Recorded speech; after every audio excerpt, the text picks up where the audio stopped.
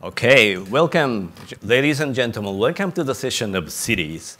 We are talking about cities today, and it's entitled Designing City 4.0, which means how to utilize the fourth industrial revolution into the designing a new city, which is probably different from the shape of the cities in 20th century.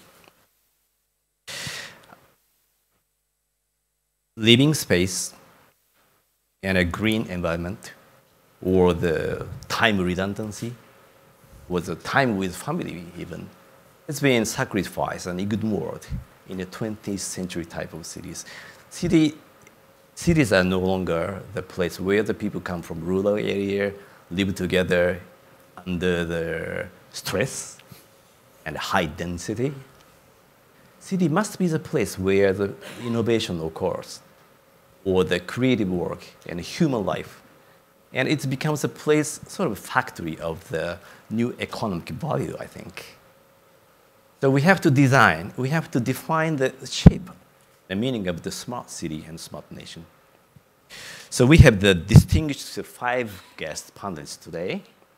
And by the way, I have to introduce myself. My name is Yasu Ota from Japan. And Japan, as you know, is suffering from natural disaster. And the airport in Osaka is literally sinking under the water. And the airport in Hokkaido is shut down because of the historical earthquake. Everything is so historical.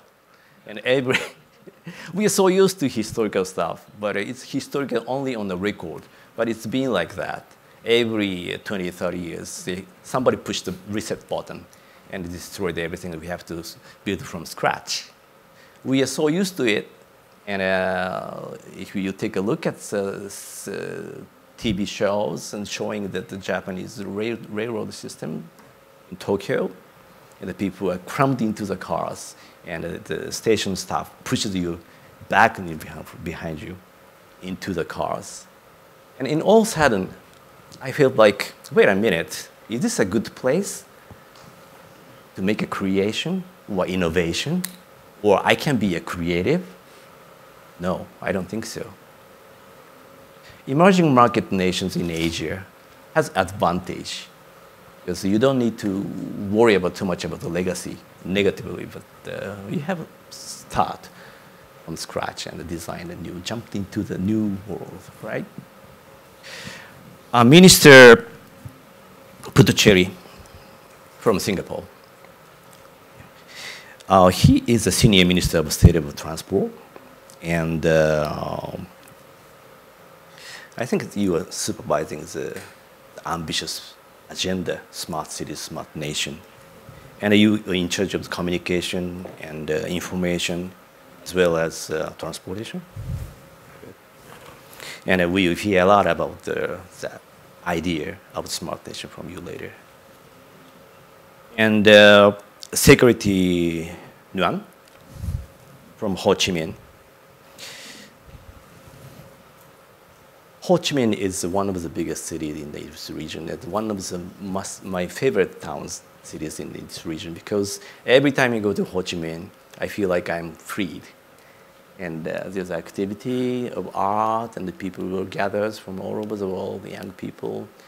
And it's also surrounded by the water, and it's a lot of space of the city is under beneath the level of the sea water. So we have to talk about that resilience of the town later.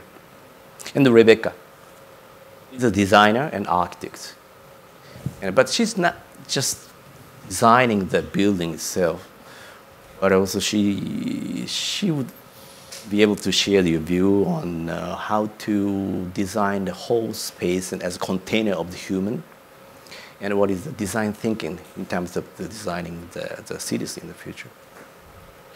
And you are leading you are the founder of the Plaza and the partners, which is sort of a team of designer, architects, and the interior coordinator, and the urban planner.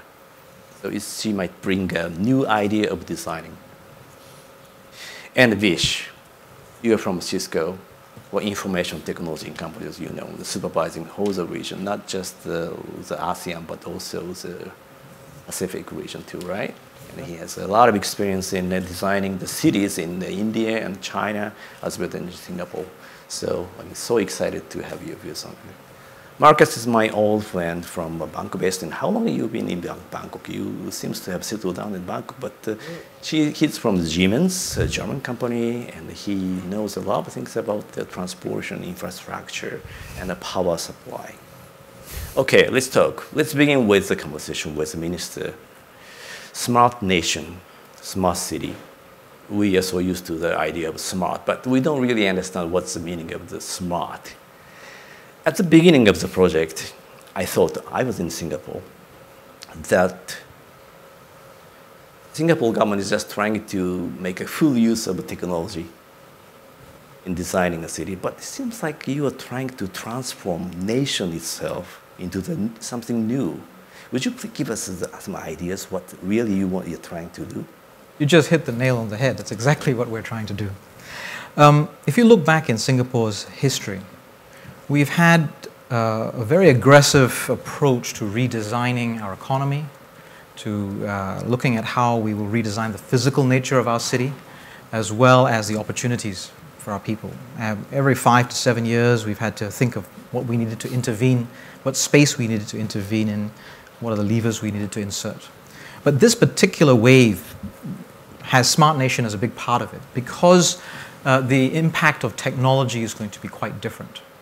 And so that idea of transformation through technology is at the heart of what we want to do with our Smart Nation. We want to reconfigure our economy, reconfigure the social aspects of our society, as well as government. 3 major strategies, 3 major areas, and tie it all together in a way that generates a sense of opportunity and hope going forward. We are a resource-constrained nation, small island. Those things are not going to change anytime soon. How do we then use the transformative power that technology can afford us in order to then think of what we can do forward? Smart, then, from our definition point of view, needs to be transformative. Not every project that the agencies come to us for funding, we're going to give them funding, especially if it isn't transformative. Transformative. Transformative. It needs to generate a new set of opportunities. It needs to generate jobs. It needs to generate real-world outcomes on the basis of today's assessment. And it needs to create an opportunity for change. And that opportunity for change needs to be on 2 levels. It needs to generate in Singapore some capability that we didn't already previously have. No point looking at a project and calling it a Smart Nation project if all it is about digitizing business as usual. It needs to have a runway which is going to generate some capability in our people, in our ecosystem, in our businesses that we don't currently have today. And it needs to generate an opportunity for policy optimization, regulatory optimization, legislative change. So again, make the assumption that we want to disrupt ourselves. So transformation through technology, the generation of new opportunities, and generation of new capabilities. Cannot be business as usual. So for us, the line between Smart Nation and Smart City is not an issue. Our nation is our city, and our city is our nation. So we don't have to wrestle with that problem. We will leave that to larger jurisdictions to settle. Okay. But it means that our appetite for risk, how we deal with the risks associated with this journey, have to be dealt with in a very different way compared to other jurisdictions. We don't have a second location that we can try something if a whole nation deployment goes wrong. But it also generates a sense around the social aspects, where we must almost by design think about a 100% inclusion for our citizens in whatever opportunity is created. Because if we take an 80-20 rule, if we take a first mover, late adopter rule, the people who benefit are living cheek by jowl with the people who are left behind. So by design, we have to be 100% inclusive. So that's the sort of big picture view of how we see ourselves as Smart Nation, why we believe that this is just merely the latest wave in that series of ongoing transformations that we've been engaged in since our independent nationhood. That's very interesting. Transformativeness. So so in terms of in other words, it's maybe flexibility and resilience, maybe. Absolutely. So we insist that when we look at the projects and the ideas that are that are asking for funding under our Smart Nation project, that it needs to meet certain criteria. One of which is the idea of interoperability, both with our legacy systems, but also with the modules that they come along with, such that we can now subsequently swap things in and swap things out and not have a capture under a particular technology or process. The second is that it should increase system resilience going forward, rather than lead to a single critical point of failure. So what it means is then, in our Smart Nation journey, we're prepared to be a little bit less efficient in order to generate a better resilience going forward. That's very interesting. So the image of the future city is like soft. It's moving, flexible.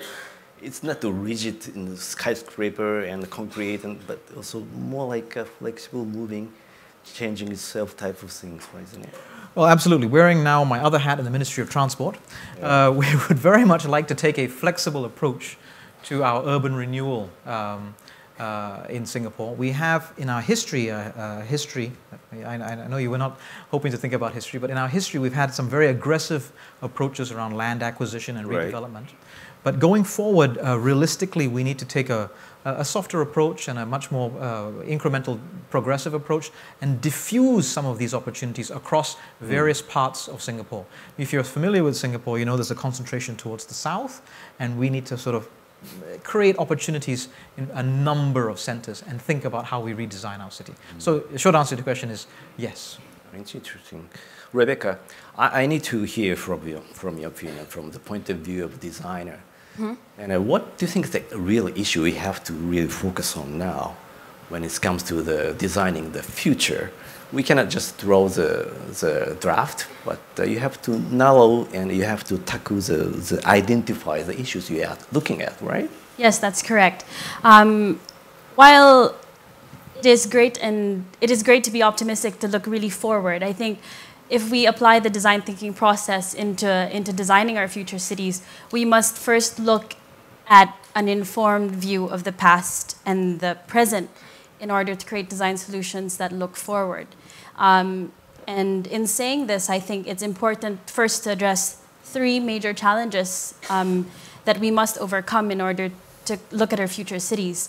First and foremost, much of our infrastructure in the region is really still built on 20th century design principles, when in fact we are dealing with 21st century situations and conditions and requirements. So that definitely needs to be addressed. At the moment, 4 billion people live in cities. That is half the world's population, and that is also more than there were people in the 1970s. In the 1900s, there were only 13% of the world's population were living in cities. So now we must really address this. We must address scale. And I think to move forward, that needs to be considered.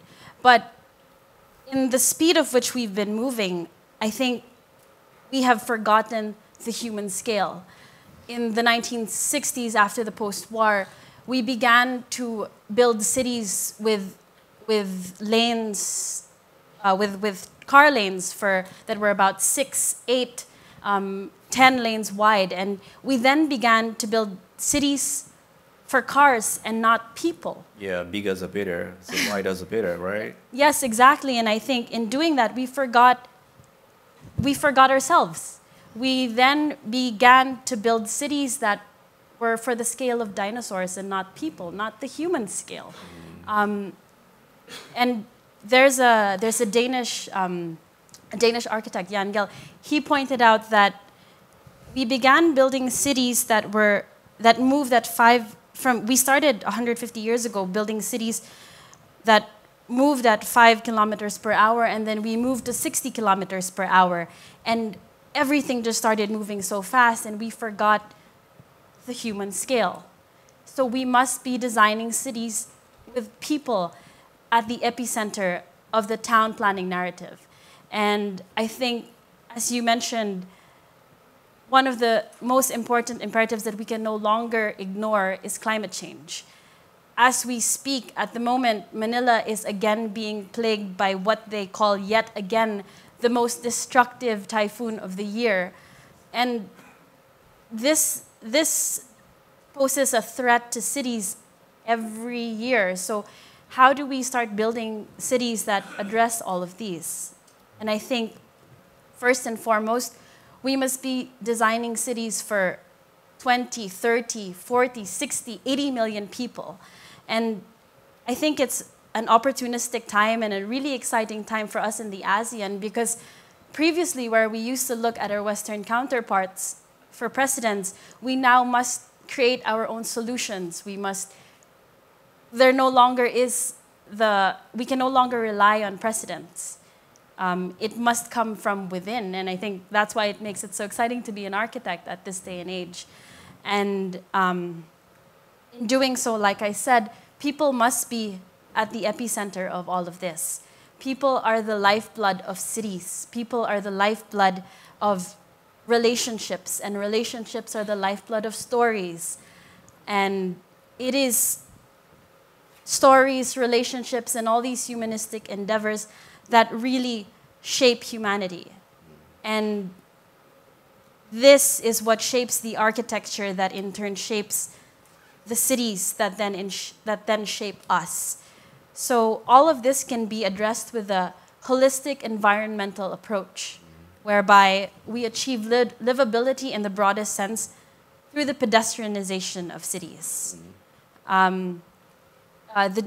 All these gentlemen have really great ideas to share about technological advancements in transport, but these can only be done if the framework of the city addresses accessible transport,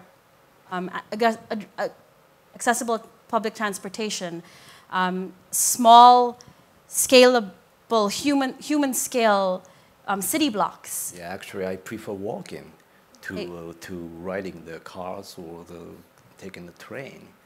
This is a natural behavior of the human race. Yes, it is, and I think sometimes forget about that. We have, especially in designing cities, for dinosaurs.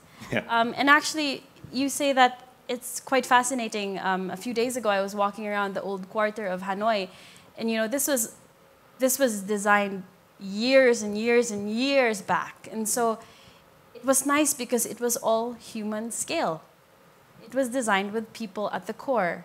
And then, of course, there's climate change, where we must be creating cities that are convenient and sustainable, and they must be equipped to recover quickly from climate disasters with minimal financial implications. Okay. So we are so used to the idea of the 20th century type of cities, where the people has to live and spend the time in a small space and to work for the sake of the efficiency or the jobs or economic growth or income growth under the stress. But come to the original point we have to think. So what is the benefit? What is a good place for the human? So that's what you were talking about. And you talked about the scale of a town. Mm-hmm. And Vish, you have a lot of experience in Asia and the other regions. What do you think of the appropriate scale of the smart cities in the future? See, actually, the fundamental challenge is in Asia, we are seeing rapid urbanization. So just in this 1 hour that we are discussing this subject, close to 10,000 people are migrating from villages to cities. Right. And why is that? Just in ASEAN, I think by 2030, 90 million people will move from villages, rural markets to urban markets. And the fundamental question you need to ask is, why are people migrating? They're migrating to find jobs. They're migrating to get quality healthcare.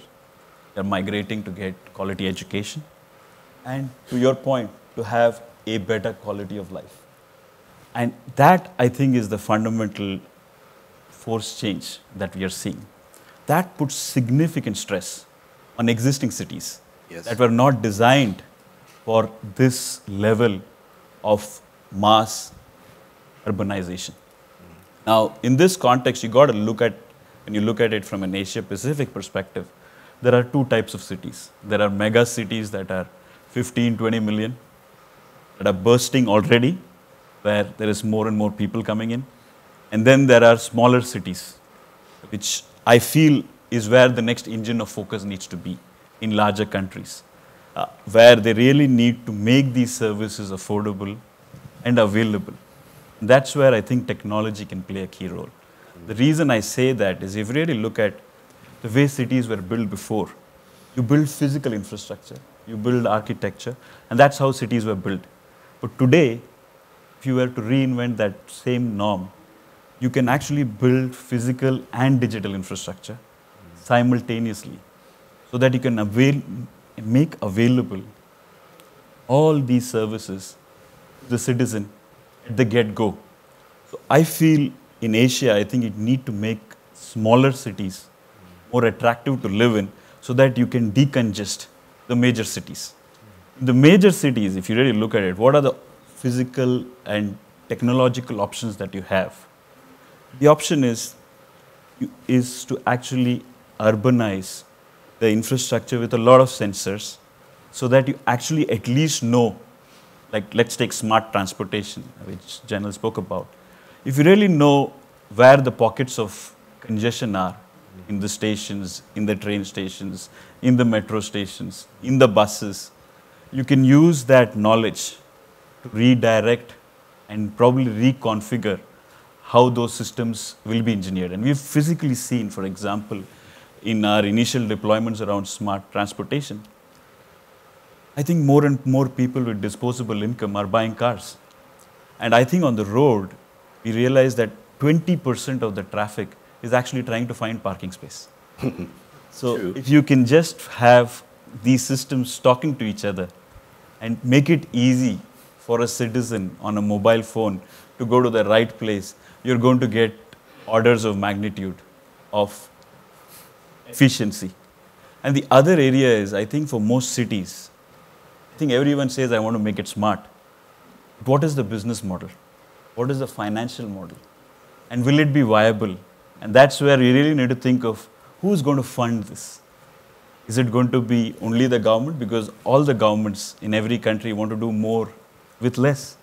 So that's again an area where private and public need to come together to stitch the right business model that makes sense, to offer more affordable services with an efficient execution model. So it's not, I think the challenge is technological, I think is the easier part. The business model part is a little harder. But the most important thing is, to Janil's point, is how do you ensure that with these new sets of capabilities, the way you used to design your city needs to completely be changed, because you build vertical silos in the way you build cities. Now with technology, those silos make no more as much sense. So how you can actually retrain people, retrain mindsets to fully monetize the opportunity, I think is a big challenge that we have in this part of the world. I found Rebecca and Vish brought a very important issue, points, which is the human scale. We have to think back to the original base in where we should start thinking about the futures. Human should be the center of this issue, not the cars. Talking about the infrastructure of transportation, I think Markus knows things about it. So when it comes to the next generation transportation system, we tend to think about the speed and efficiency.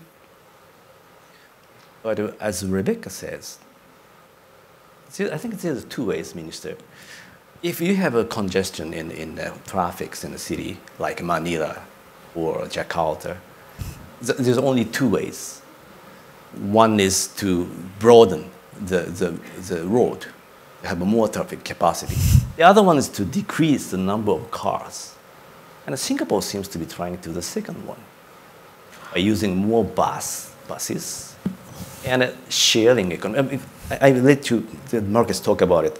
Sharing economy it's amazing phenomenon. I think this afternoon, the Gojek, the Indonesian entrepreneur, has just announced entering the market in Vietnam with a joint venture, which means this kind of innovation of business model hasn't happened in Japan, for example, but in Jakarta, which means that you don't really need a broader road, but you have the bikes and the share economy. So when it comes to the new transportation system in the future, Marcus, what do you think your business might be altered? I think definitely there is a high demand, especially when you see on the traffic congestion in the cities, which have a huge impact on the economy itself, on the environment, and for sure on the quality of living. Yeah? And these all works together. And that is something what needs to be achieved. Don't have this congestion anymore. You need transport systems which are, on one hand, intelligent, but I would even say one step further, you have to a total integrated intelligence infrastructure. It starts with the mass transportation, with light railway, with tram, with the metro lines is one of the things. Another topic is what has to come in the future. Here and there, some words already spent about it, is cars, car sharing, e-cars, e-car sharing, e-car, smart e-charging, the same topic for bikes, to minimize or to reduce at least, I would say, the quantity of the vehicles in town if you share it. That is a big, I would say, reduction. Autonomous driving, I think that is something also which is going to come on a long term. But for this, of course, you need the regulatory framework. People have to follow rules and regulations, otherwise it will not work. But the smartness to collect all the data for the new future cities, to have them in a cloud-based IoT open platform, and make out of apps use of it. We mentioned it, or we heard about smart parking. Where is parking available? All these kind of things to optimize the timing and don't waste the time, and or also to limit the time these vehicles are on the roads and block them. Yeah? I think this is something which is going to come, which needs to come, but it's a long way to go. And I think the future, when it comes to data, I was saying that is something which helps us to make a better life in the cities, to simulate based on the existing data how the future cities needs to be readjusted to make it, I would say, livable and give the opportunity for the people, as I said, to have a better life, to have more time for their own life, to have more time maybe for working, maybe for learning. I think it will, on the long run, it will benefit to each and everybody, I think. And we are, I would say, at the stage where certain technologies are available already these days, and it's time to embrace it. Singapore is, of course, I would say, an excellent example what they have already integrated when it comes to train system. When you come even, I would say, digital assets management and all these kind of things, predictable maintenance. Yeah, it's to avoid the breakdowns on the streets, which is another additional congestion, I would say, topic and issue. So this has to come for the future, make predictable maintenance, repair before that it breaks down, and that gives relief, I think, for all the people involved in these cities. And we will not, as it was said before, I would say, avoid the urbanization. The urbanization is a global trend. It happened in Europe, it happened especially here in Asia, and therefore we need to definitely find some smart solutions, and this goes with intelligence, infrastructure, and then I think this is the way forward we have to go. Secretary Nguyen, the Ho Chi Minh is changing so rapidly. So if you visit there in 3 years' time, so you will see the different scenery. And I think the subway is still under construction. But every time I visit there, I see the different views from the hotel windows. What do you think that the charm of the Ho Chi Minh City? Why the Ho Chi Minh is attracting people from the regions. And what is your intention? What kind of a city do you want to make the Ho Chi Minh would be? The charm is one side, the challenges are the other side of the city. Okay. Historically, Ho Chi Minh City and location where people from different regions came to us. 200 years ago, some group of Chinese people, they moved from the north to us. They stayed there. Right. Yeah, the French priests, they came to introduce Christianity in Ho Chi Minh City. So historically, we were open to different culture, different ethnic groups. So this is tradition. So we accept the differences. We don't become alert if we see something different. So the differences in culture is one reason where new thing is promoted to be there.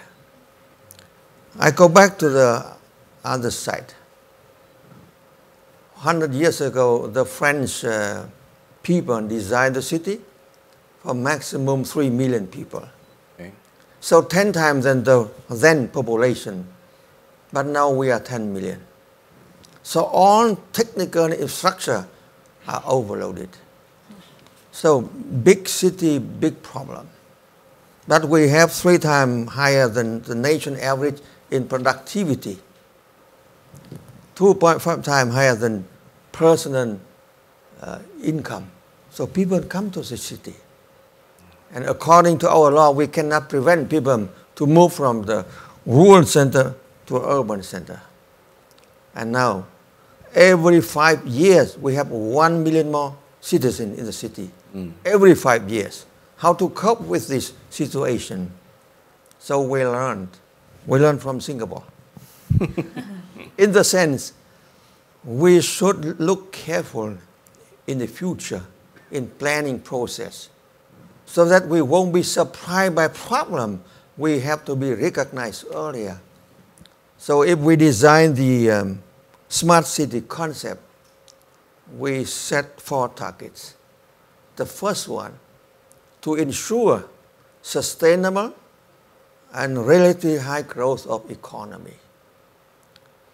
So how can we do it?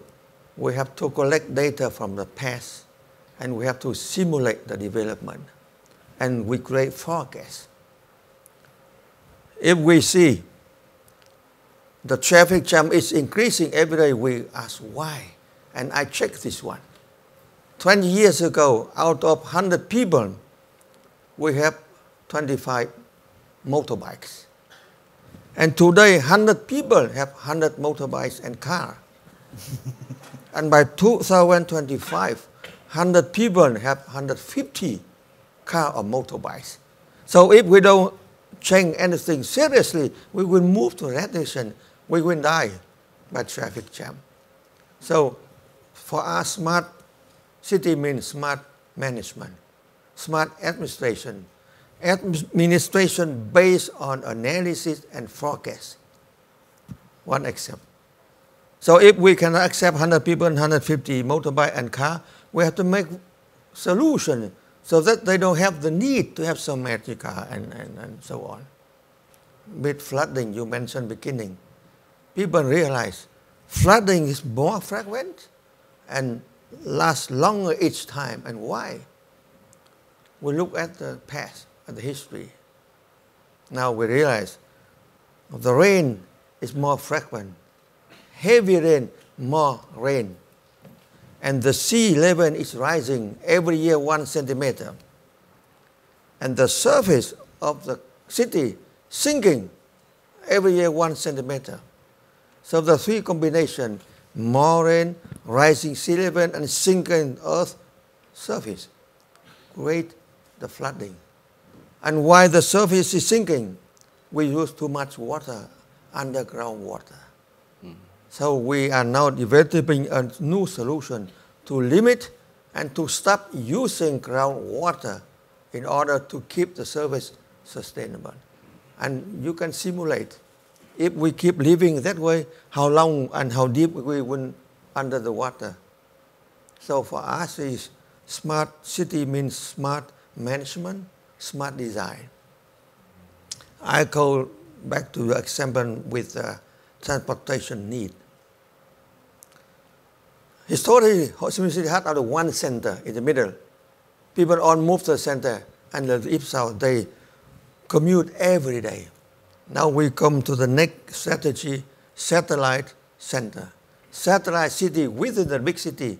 So if they stay satellite town, they have enough service. They don't have to move every day to the center. So we need a smart design of the city. Yeah. One point. And the last point, I escaped the two other points. The role of citizens. You cannot have an administration of 10,000 people and manage 10 million people. It won't go. 10 million people are 10 million head with smart idea. We have to collect the suggestion to get the feedback. So we learn from Singapore. Every citizen is a social sensor. Every person is a social sensor. They see happening in the city, they convey the picture, the message to us, and they make suggestions. So utilize the human resource to solve the human problem in combination. But we just finished, we just launched the smart city concept 1 year. So you have to wait a little 1 year more to see the result. Okay. Well, from your talk, I think some two points pops up in my mind. One is the role of the government, and if let everything do that, the market, I don't think the market can resolve all the issues. So there have to be some role that the government has to play. And when it comes to the point where we should discuss about democracy, and if the democracy is the best solution for the designing the new cities, but this may be too complicated, so we'll put it aside. But I have a question to Rebecca. The secretary mentioned the French design. I mean, French people were so smart enough, very good in designing cities, centralized. Washington, D.C., for example, and Paris, there's a center, and there's the star type of the ship. The road is coming out from the center, out the rim of the rings. But there is a premise is that there should be a center of the city, which may be connected to the idea of the power of governance. But what do you think, from designer's point of view, what is, do we need a really center of the town when the people are connected through the broadband and you can work at home? Mm-hmm. What do you think? I actually think that it is now a time of democratizing, it is a time of democratizing information.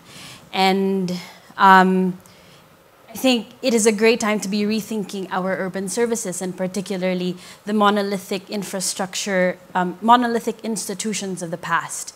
I think that we must start breaking down the barriers of these institutions and letting them come down, so that, again, back to what I keep stressing on people, social engagement can happen between the institution and the community and society.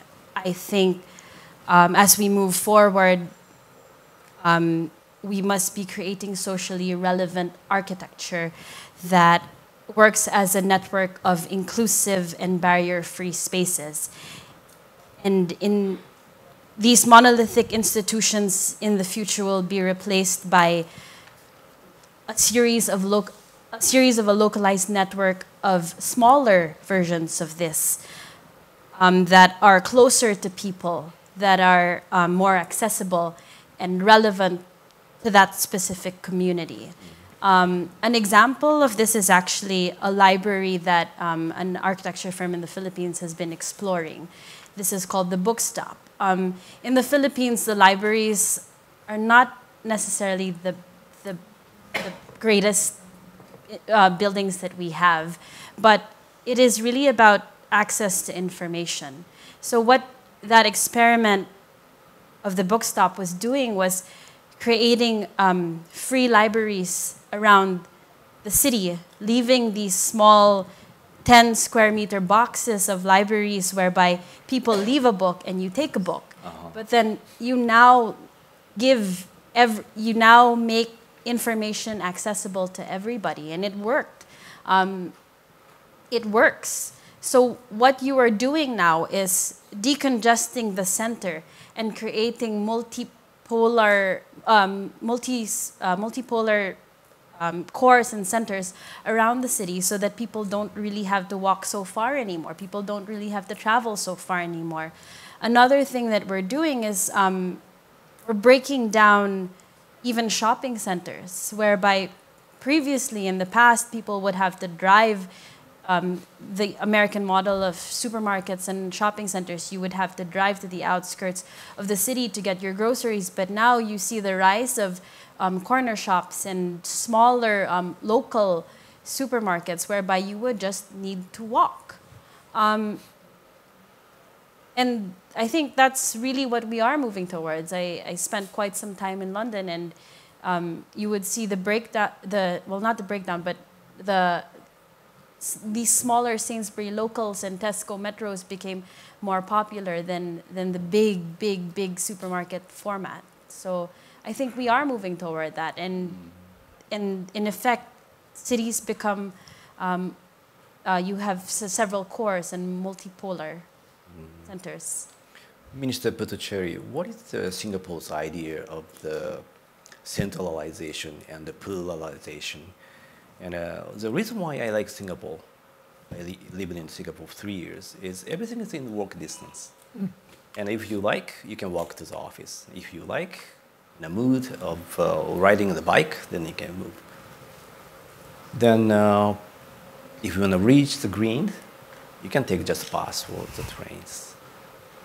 Well, compact. I don't see there is any specific center of the nation. Well, it's because of the scale of the nation, but when it comes to the center and the connecting the people equally, what is the idea of the smart city, smart nation? Well, I think it's not quite so simple. And I think the assumption that it's an either or, it oversimplifies what is really an intrinsic human behavior. We like to gather. We are social. Right. And sometimes that gathering needs to happen on sort of a smaller, intimate, local level, and sometimes the gathering has to happen on a larger scale. And that is the nature of the human response. Okay. And I'll answer this in two parts. One is to actually talk about libraries and the experience that we've had in Singapore, and what the human behavior has demonstrated to us. We've had a significant redevelopment of our public library spaces, and some of it was around the kind of thinking that Rebecca talked about. How do you take a resource, a national public good, and distribute it out into every town and so forth? That involved a significant amount of technology and transformation, and e-books and e-audiobooks and a digital platform. But what we saw as a result of removing some of the obstacles associated with engaging with the libraries is that a significant increase in engagement occurred. So now today, 1 in 2 Singaporeans will have visited a library, a public library, over the last year, and are regular users of it. So the attendance at libraries went up as a result of our process. But it wasn't necessarily that it was going up in a decentralized manner, because there are just some things for which you need to go to the Central National Library on Victoria Street. And you have to then pay the price of the congestion and the crowdedness on the MRT, but it's worthwhile because you've become engaged in that process. So the human behavior around our increase in convenience, in a way, tells us that perhaps it's not quite so simple as that. There are times we want to decentralize, and there are times we want to come together. And so part of that process, of course, has to be about one aspect that I've just mentioned, which is about getting the price right. And in Singapore, we've had to take quite a lot of political heat, but we think, got on the right direction for pricing our roads and our road congestions correctly. The price of owning a car in Singapore is very high. The taxation is high, the paper use is high, the cost of petrol is high, and on top of that, we make sure that the price of parking is high, none of which is popular. But as a result, we've had the position of zero vehicle growth rate now for a number of years, and we're holding on to that position. And now we are seeing the household car ownership come down. So only 37% or 39%, I think. We saw a reduction this year below 40% of households having access to a car. Now that is it, even though we have had population growth. So getting the price right and understanding the human behavior, I think, is going to be essential to designing that future city. But as far as that issue of the center versus the periphery, if we look at the overall design of our city and what we're trying to do in the next bound, we're trying to encourage a significant increase in walking, cycling, riding public transport. We want to go from a 67% mode share of public transport today to 75% in 2030. But what it means is we're going to need to have multiple centers in every town, walkable access to facilities and amenities, a distribution of businesses and business opportunities so people are living closer to where they work. But I think we also need to appreciate that human need to gather once in a while. And what that means is this cannot be an excuse for us to not invest in the kind of infrastructure to bring people to the city center. So, our current plans are $20 billion of public transport infrastructure over the next 5 years because people will continue to want to come to Orchard Road and Marina Bay. Right. Those are the centers. Yeah. One for shopping, one for our national gathering, but I haven't mentioned food because every Singaporean argues about where the best center for food is. Yeah. I'm not going to open that debate. But I think we need to think in those terms. There is a need for human local centers. There is a need for us then to appreciate that you do need those large central centers once in a while. And what is the correct costing model, operating model, and investment model that will allow that process to occur over a number of years? And that is the position that we're taking. I see. I guess it's a phenomenon that for the first time, the number of cars is declining. No, the number of cars is remaining the same. Remains the same? But the number of households that have access to cars is declining. That's interesting. So what that means is that under our system of a certificate of entitlement, you buy a piece of paper that allows you to own a car for 10 years, and that certificates then get recycled. We may have to make the assumption that an increasing number of those vehicles now are being used either in the taxi industry or the point-to-point industry. They're being recycled for commercial purposes rather than for private ownership at a household. The number of cars, the number of vehicles on the road has remained static, but the amount of private ownership has begun to decline. It's a consequence of the policy, right? I mean, the tax system and... Well, I think it's a consequence of a number of things. You need to get the price right, the car ownership, the taxation, the fuel, the parking. But you need to then have the public transport opportunities that's there. And that is something that we've had to struggle with until quite recently. We've had to invest quite a lot over the last 5 years to increase our public transport infrastructure. But I think that is now paying off in these kind of statistics that we're seeing. And I won't downplay the positive impact that we have seen in terms of the new business models that both the point-to-point car industry as well as the bike-sharing industry have brought. There are just many more options. And I think that has also added to that progress along that front. Very interesting. I'd like to move on to the aspect of the culture and art and creativity, which is an important function of town, I think, cities. Because I feel like when I first went to the city of Singapore, maybe 5 or 6 years ago as a visitor, I found the Marina Bay Sands is so weird. You know, having the ship shape of things on the top of the building, and it looks so unstable. I mean, you know, as a person who came from earthquake nations, it's so scary, right? But as time goes, and I spent 3 years there, and I feel like, okay, this is, you know, charm. I mean, that reminds me that at the beginning of the Eiffel Tower in Paris was built, Dr. Eiffel is under the heavy attack by the citizens of the city, saying that this is such an ugly building, so it doesn't fit Paris. But now it's become the icon of the town, right? So probably the Marina Bay Sands is becoming the icon of Singapore.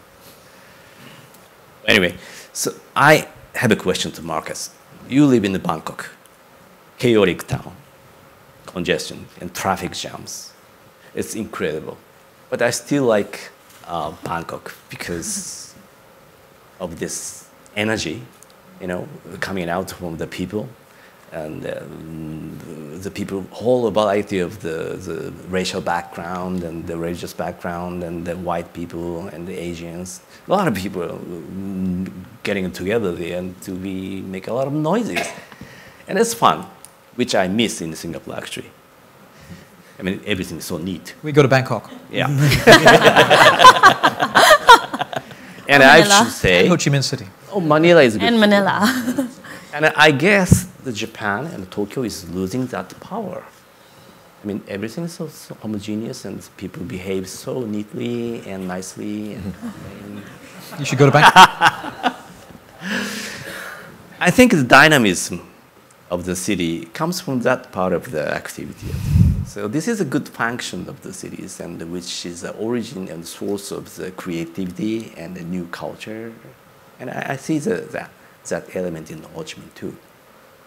So what is the charm for, you live in Bangkok for 5-6 years, right? And 4 years, you, a little bit over 4 years. You doesn't want to leave, right? So which means, what makes you think that way? I mean, you think that the Siemens have the center office in Bangkok, not in Singapore, right? No. We have the regional centers in Singapore. Okay. But nevertheless, we're taking care, I would say, out of Thailand and neighboring countries like Cambodia, Myanmar, and Laos. Yeah, I would say, of course, when it comes to entertainment and I would say multicultural and the spirit, it's was probably a little bit more entertaining and enjoying than in Singapore. Nevertheless, I think Bangkok itself, I would say, when it comes also to the quality of living, I would say there is a lot to improve. They did already a lot on the metro lines. The current government is spending, I would say, also a fortune on expanding also this metro system, monorail system, tram, and so on, which ease a little bit up. But nevertheless, when you see how fast it is growing and how the roads were built and how traffic congestion is getting more and more and more.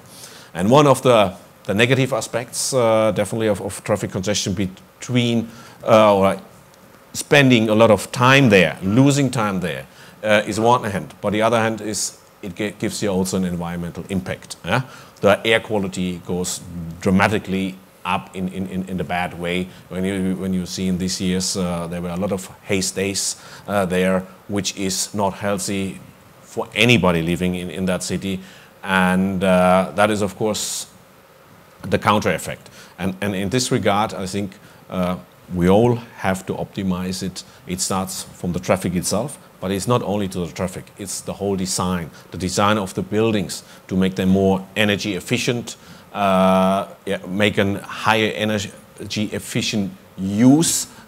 How to do it, do the smart metering, do even on water management to see a leakage in an early stage rather than whenever it comes out of the ground. All these kind of things are needed for, I would say, for the cities of the future to make them, I would say, comfortable or more comfortable for the people, regardless if it's a vibrating city or is it more a regulated city. I was saying enhancement for the people, for their people lives is very important, and there are so many aspects to be considered. And this, luckily, can all be solved on a long term due to technology which is available these days and is going to be available in the future, which was not the case a decade ago. Secretary Nguyen, this may be a mean question, but we tend to compare Hanoi and Ho Chi Minh. Are you? You chair the discussion, you can raise any question. Okay. Are you from this region originally? Both. I was born in the south, but I grew up in the north. That's not a good answer. But you are running a city of the Ho Chi Minh now, so you're in the Ho Chi Minh side. I see major difference between two towns, right? It depends, but I may say few differences. Okay. In Hanoi at 10 p.m., the shop almost closed all. No food at all. Ho Chi Minh City, midnight still eating. I prefer that. Yeah. People in Ho Chi Minh City, they have three special characteristics. The foreigner observe. When they make study how it's with learning in the city, they send people to the school in the evening. Half of the school attendants are adults. So people willing to learn, not theoretically, but practice almost lifelong. So we learn. If we work also very hard. We compete because we have very early market economy through interaction, but we enjoy life. So the 3 points: learning, hard working, and enjoy life. And the last one I mentioned, accepting diversity of culture and ethnic. So these are the 3-4 features that make the city attractive for certain people and sometimes noisy for some people. Well, it sounds like I prefer the... And last point, Hanoi has long history. More than 1,000 years capital of the land. And Ho Chi Minh City is 300 years old, young. I see. Young city, different kind of people, interaction strong. So we are latecomer, we have to work hard. Working hard. Yeah. Enjoy life. Enjoy life. At the same time. One example, we have so many Korean restaurants. We have so many Japanese restaurants. We have so many Indian cuisine in Ho Chi Minh City.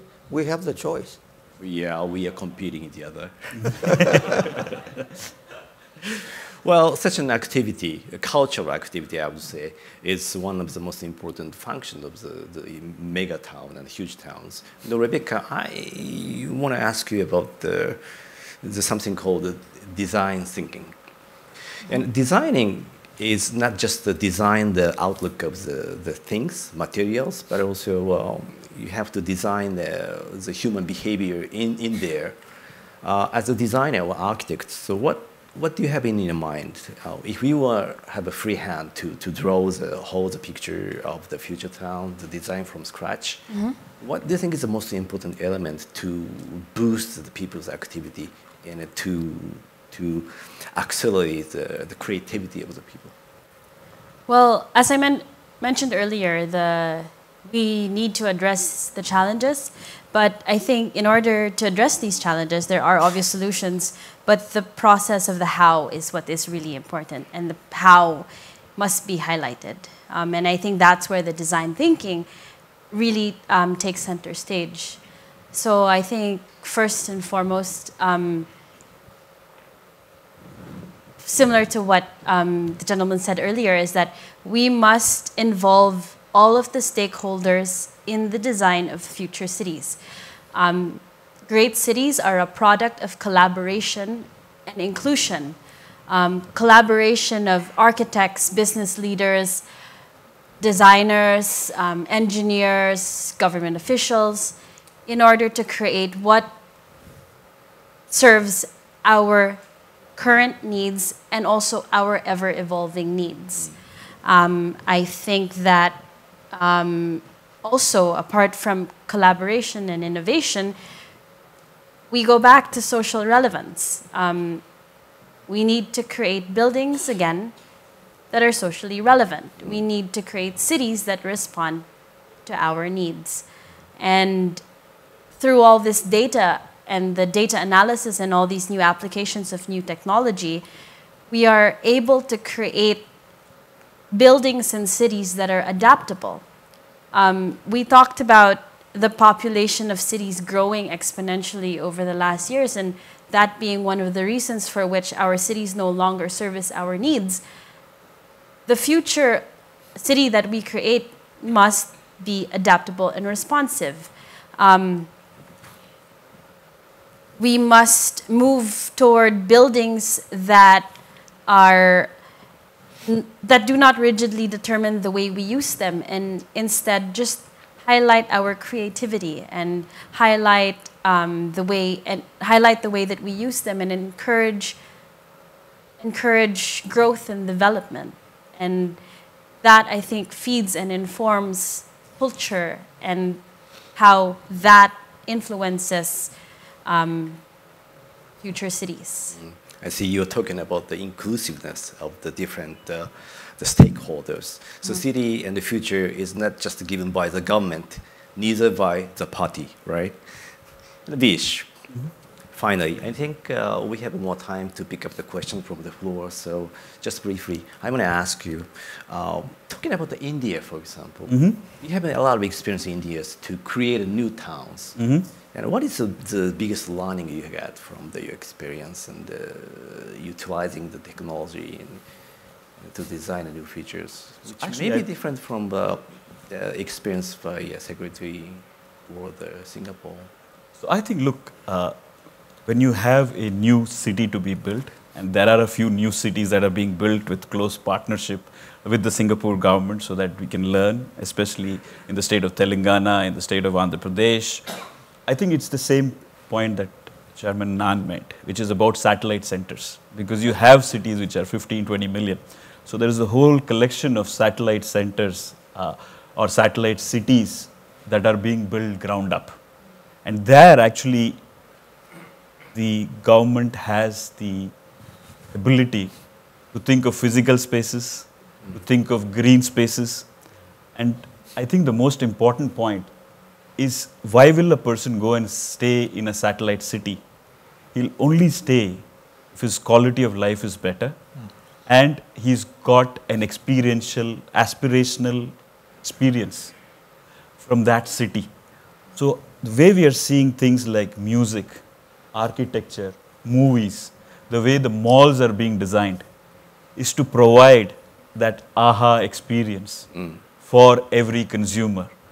And then also building the supporting ecosystem in terms of schools, in terms of hospitals, in terms of making it attractive for large companies to decongest and make it interesting for them to actually move their businesses to those satellite centers. So essentially, one of the things that there is a real focus on, move the fulcrum from the major city to the smaller city.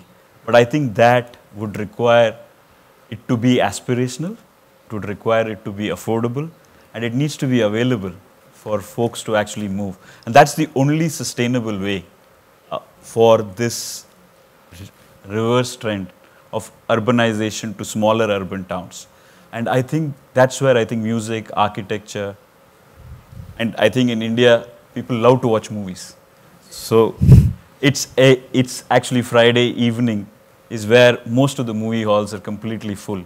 So having enough capacity in those malls, in those movie halls, is extremely important for people to congregate, to your point.